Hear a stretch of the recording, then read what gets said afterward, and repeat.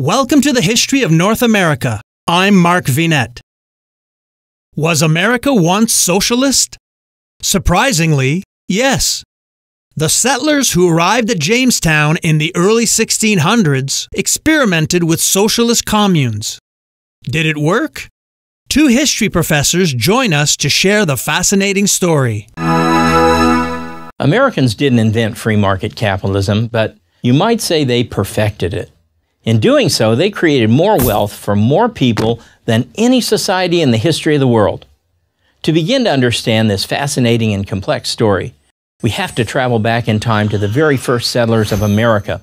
But before we get to the history, let me define what I mean by capitalism. It's not an easy term to pin down because it developed over thousands of years of human interaction. Adam Smith, the great English thinker, first described it in his famous 1776 treatise, The Wealth of Nations, but he didn't invent it. For our purposes here, I define capitalism as an economic system in which individuals freely decide what they will produce and who they will serve. Since both parties have to consent, it's a system in which success demands that you serve the needs of others before you are rewarded for your work. Now back to history. When the first settlers arrived at Jamestown in 1607, then Plymouth in 1620, they were operating under an economic system common to all European nations at that time known as mercantilism.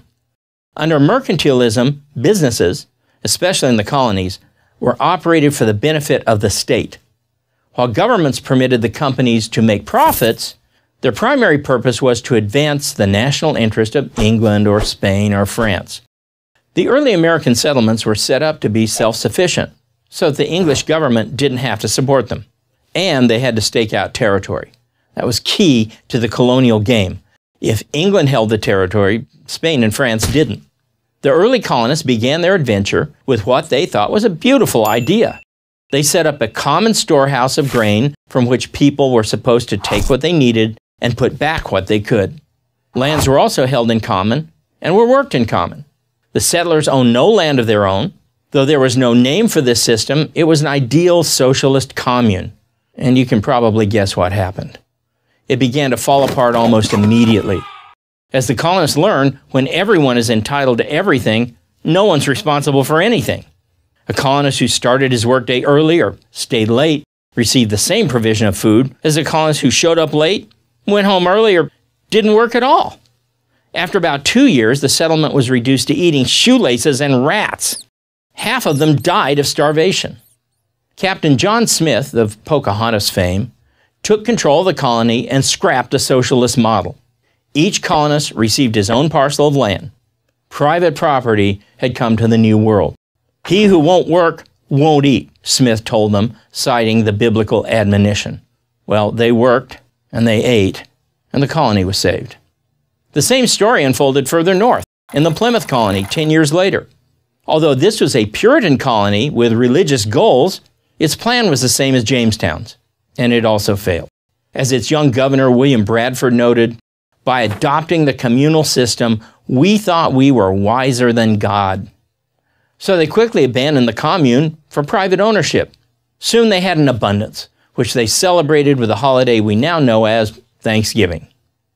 Over the next 150 years, this hard-learned lesson that men should be responsible for their own economic fate became conventional wisdom in the colonies. The American Revolution was largely fought over the burden that British mercantilism placed on the colony. Two unpopular taxes, the Stamp Act and the Tea Act, are well-known examples. The Americans saw the British government regulating and controlling almost all of their economic activities and didn't like it.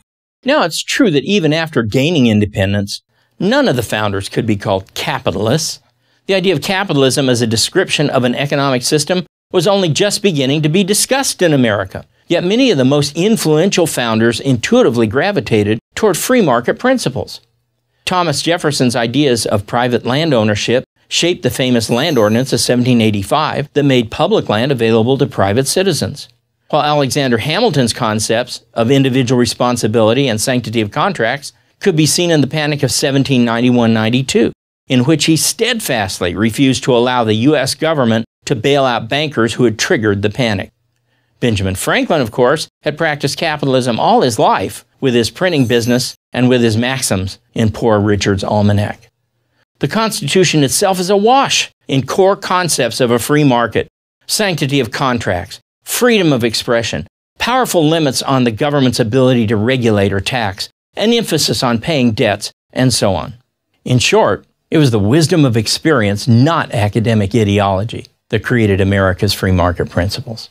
The result has been the most prosperous and free nation in the history of the world. I'm Larry Swikart of the University of Dayton. The United States is the world's most prosperous economy. It's been that way for so long, over 100 years, that we take it for granted. But how did it happen? There are many answers, of course. One is that the United States values the free market over government control of the economy. But here's a point that is seldom made. It didn't begin that way. Before the country placed its trust in the free market, it trusted the government to make important business decisions. Or to put it another way, only after the government failed repeatedly to promote economic growth, and only after private enterprise succeeded where the government failed, did the United States start to develop a world-beating economy. Let's look at 3 telling examples. In 1808, John Jacob Astor formed the American Fur Company and marketed American furs around the world. Europeans adored beaver hats for their peerless warmth and durability. Astor gave them what they wanted. Instead of leaving the fur business to capable entrepreneurs like Astor, the government decided it wanted to be in on the action. So it subsidized its own fur company run by a self-promoting government official named Thomas McKinney. McKinney should have won the competition. After all, he had the federal government backing him. But while Astor employed hundreds of people and still made a tidy profit, McKinney's company lost money every year. Finally, Congress, in 1822, came to its senses and ended the subsidies for McKinney and his associates. A similar situation developed in the 1840s around the telegraph. The telegraph was the first step toward the instant communication we have today. Invented by Samuel Morse, the telegraph transmitted sound as dots and dashes representing letters of the alphabet. Morse, more of an idealist than a businessman, agreed to let the government own and operate the telegraph in the national interest. But the government steadily lost money each month it operated the telegraph. During 1845, expenditures for the telegraph exceeded revenue by 6 to 1 and sometimes by 10 to 1. Seeing no value in the invention, Congress turned the money loser over to private enterprise. In the hands of entrepreneurs, the business took off. Telegraph promoters showed the press how it could instantly report stories occurring hundreds of miles away. Bankers, stockbrokers, and insurance companies saw how they could instantly monitor investments near and far. As the quality of service improved, telegraph lines were strung across the country, from 40 miles of wire in 1846 to 23,000 miles in 1852. By the 1860s, the U.S. had a transcontinental telegraph wire. And by the end of that decade, entrepreneurs had strung a telegraph cable across the Atlantic Ocean. Why didn't the U.S. government profitably use what Morse had invented? Part of the answer is that the incentives for bureaucrats differ sharply from those of entrepreneurs. When government operated the telegraph, Washington bureaucrats received no profits from the messages they sent, and the cash they lost was the taxpayers, not their own. So government officials had no incentive to improve service, to find new customers, or to expand to more cities. But entrepreneurs like Ezra Cornell, the founder of Western Union, did. Cheaper, better service meant more customers and more profits. Just 15 years after Congress privatized the telegraph, both the costs of construction and the rates for service linking the major cities were as little as 1/10 of the original rates established by Washington. In the steamship business, we see the story repeated yet again. During the 1840s, regular steamship travel began between New York and England. The government placed its bets on shipowner Edward Collins, a man more skilled at political lobbying than at business.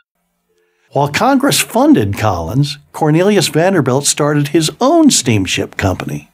Vanderbilt cut the costs of travel, filled his ships with eager passengers, and built a fabulously successful business, soon leaving Collins in his wake. Collins failed because he didn't feel a need to improve or even provide safe and regular service.